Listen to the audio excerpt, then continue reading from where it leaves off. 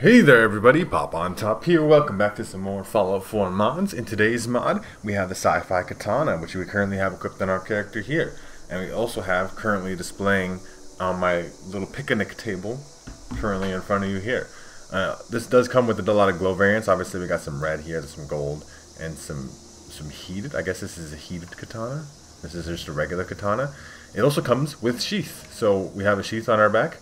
Currently with the katana equipped into it, but there's some varieties you can do there. We're also looking a little bit at the third-person animations here, right? But a little bit of the moving around and how you look and stuff. It pretty much operates like a regular one-handed sword, right? I haven't seen anything too unique there, right? In terms of that first-person, just like a regular one-handed sword, just like a revolutionary sword or anything vanilla in the base game, pretty much operates in the same animation. So we should take a look at our back though. First, let me put the katana away. So obviously we have the katana here. It's 110 damage, medium. It's pretty much regular sword things. We'll take a look at what we can do with the weapon workbench in a second. But we can take a look at the different sheaths we have. So you have a version here, which is a full katana. Well, but if you have a backpack on, so it will sit on the side. Obviously it looks weird, kind of like this. But if you have a backpack, you can still have a sheath on, which is kind of a cool little added detail. And then the default, which is kind of on your hip, right?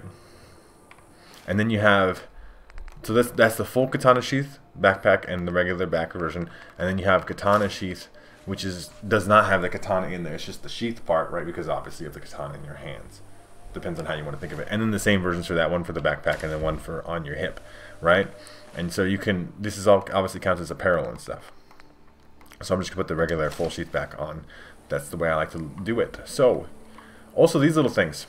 The stands here are just junk, which is an interesting thing. So, if you go over here to your junk, and then to display them actually, you have to drop them. And then that causes all kinds of issues. You got to like pick them up and then be like, fall properly. It's obviously not like an actual crafting in your settlements thing. Just pick these back up. These are being weird. Anyway, but you can't show those off. You all craft this here under a section. I missed it already. It's up top here somewhere. I thought it was up here more. Never mind. I lied. Octi Katana is what it's called here. So you gotta need the blacksmith perk to even craft the sheaths and stuff, even to craft the katana and all these things. Blacksmith 1 and variety of different things. But you can also craft the stands. You don't even have to craft the stands. They don't even they're not valuable, but you can put them up in your bases as junk, like kind of displayed on shelves and stuff, if you're into that kind of thing. So let's take this to the weapon workbench because I think that's the main aspect here. You can change the glow color. We have neon blue. That is the glow on the side, and then heated is blue, gold, and then silver. But then you can change the glow color from neon blue. You don't want the sword to glow. Orange, pink, purple. Pink is white for some reason. It's very white to me. Purple, red, white. Yeah, white looks very much like pink to me, but maybe that's just my display or my mod loader and stuff. And then you can sharpen it, so obviously you can make it do more damage. And this requires higher and higher blacksmith perks. So obviously by default you have unsharpened. You can make it sharpen 1 by the same perk requirements for making it at all. But obviously you want to make it sharpen 3 to make it do the most damage. I think there's some interesting color combinations here. Maybe like you could do like a gold with like a little bit of yellow glow on that. I think that would look pretty sick. I mean, maybe not even. I mean, you could do all kinds of color combinations, right? I wish the pink worked. That'd be cool. You could make the no glow. You're not into that kind of thing. Orange looks very yellow to me too, though. Like they look very much the same. Just to put that out there's the thing. Just maybe it's my display thing, but my display is how I'm seeing things, and you can tell me what you think. Maybe gold with the purple, just to have some different stuff. And obviously, you got the maximum damage katana you're gonna have there. I probably got to go to the armor workbench here, and then you could be like. So you want to have the sheath, obviously the one I currently have equipped. We have a purple glow with a gold blade, and then you want to make a gold sheath. So you can customize all of that stuff too. The sheath can obviously match the katana that you're currently equipped with. So we have a gold katana with a gold sheath on our back, and then we whip it out, and then there we go, right? Like your things can all kind of line up, and that's cool. It's a very powerful weapon too. 189, I think, I mean, we can compare this directly, so let's just do that, because I would like to give myself a melee weapon. I would like it to be bladed. I would like your regular Chinese officer sword, because I think that's a big basis for this. So, Chinese officer sword does 97 damage by default. This is 189 damage medium. Obviously, as you see here, this is a very similar animations, right, for the thing. So, I am imagining this is what our direct comparison is. So if I wanted to take the Chinese opposite sword and I wanted to upgrade it, you still get 167 plus 20. So it's pretty close. Obviously the katana is doing all physical damage and not the energy damage, so that may be a negative or positive. And it is slightly up by 2. And it has a lot more, obviously, visual customization going on. So that is something that counts for it. We obviously are going to go cut some things up with the katana, because testing out its combat effectiveness is part of, like, half of the fun of using weapons, right? Obviously, all the cool cosmetic things are cool, right? The little stands, the little sheaths, these are cosmetics. They don't obviously provide that much benefit. I really would like to, I'm going to, like, stand on this step. I'm going to try my very best to drop this in a way that lands. So the best way, actually, maybe, is to just drop them on the ground here, and then we can hold A, pick them up, put that back on the table there. Then we pick this up, or it fell over on the table. Fallout physics are weird. But obviously you can pick it back up right away and then drop it right again. There we go. This is my katana kind of here. They got yellow glow to match their gold katana. I got a little bit of purple glow, just to, you know, variety of different colors there. But yeah, so I'll see you guys when we get to some combat though. Alright everybody, we are currently loading up my Zombies Arena arcade mode. We go to Super Duper Mart. That's just kind of, you know, the way I do things. We're going to chop up some ghouls, because they're ghouls. If you're going to have a melee fight with things, you got to fight something that's going to melee back maybe. We're going to maybe kind of try to sneak around. You can get some of those long range bat shots and stuff, because of the blitz. Sneak attack for 3 times damage. Did I kill the other one too? I killed the one behind it. Sick. That happens sometimes, right? That's the effect of one of the higher level melee upgrade perks. I forget what it's even called at the top of my head. But they're sneaky. We're going to do some third person stuff too. We're going to try to get all these things. But obviously the best way to play play melee is VATS.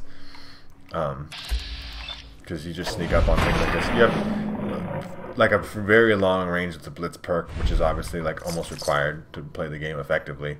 And you just smack things, and then you win. That's how it goes. Obviously, we're doing one shots, but this is with sneak attack, so we're gonna now be like, "Hello, look at me, ghoul. Hello." We'll do some regular combat. See, now we're not one-shotting things anymore, but still doing plenty of damage, especially on these ghouls.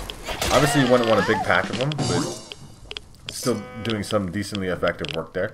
So we'll stop with that for now, and then we'll do one little wave here, so maybe some third-person action, sneaking around, abusing camera angles and stuff with a third-person perspective. I'm not sure other reasons to play third-person. Otherwise, I guess you maybe see your character and stuff. So once the ghouls spawn in here, we'll sneak around with the Sci-Fi Katana.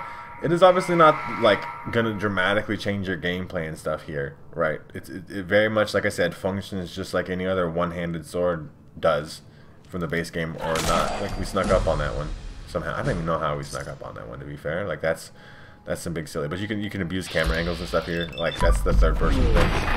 You can one shot a legendary, because you get that 3 times damage modifier from melee weapons. So that's without even ninja. What's that? VATS enhanced something?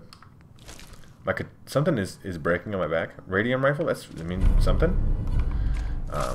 Yeah, that was kind of breaking there for a second. We did level up too. I'm not leveling up on screen. I'm supposed to be third person, but I'm like, I get so.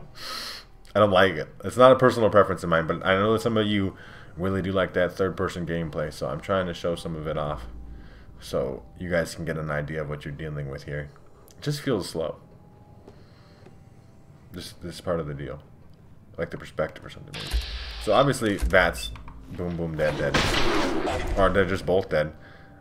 Like, if you none of you have ever done a melee run out here. If you're out here been playing Fallout 4 because you're like, I like shooting guns, and maybe you do, but melee is the shit. Like, it is a very fun thing to do. Like, I can't hit him yet. But like, look how far it is. It's pretty far, and I'm probably gonna get both of them, right? I mean, there's just 2 ghouls dead. You're literally just a fucking super ninja. A sci-fi ninja, even. So we'll do some regular third-person combat. That's good enough, I guess. And then anybody else left? No, that was it. I mean, it's a cool Sci-Fi Katana, right? It is cool weapon. It like I said, slightly more damage. Just like the tiniest bit more damage than other one-handed swords from the vanilla game. So it is at least useful to use. You don't want it ever to be less, right? You don't want it to be worse than the vanilla game weapons. It's got some cool stands you can put. Obviously, the sheath is a cool thing on your back. You get a little close-up perspective of that there. Actually kind of looks broken from the angle. Yeah, we just let it move off of the wall there a little bit so it loads in properly. You get a cool sheath You got a sheath that compensates for backpacks. You got a sheath on the hip. You got a sheath on the back. You got a sheath without the katana in it. Some good customization here, and you know, like a decently fun melee weapon to use. With the biggest part of it, obviously, being that it is visually customizable with glow color and blade color, right? So if that seems like something that you're into, you should check out the top link in the description. There'll be a link there to the Bethesda.net page, so you can download this mod for yourselves there, or the Nexus mod page, or wherever you can find this mod, or wherever I can find it, or whatever. If you guys have enjoyed the video, make sure to leave a like rating down below. If you guys are new to my channel, make sure to subscribe, that way you can check out more videos from me. And pretty much other than that, you guys have a good rest of your day, whatever it may be, and I will see you in the next episode.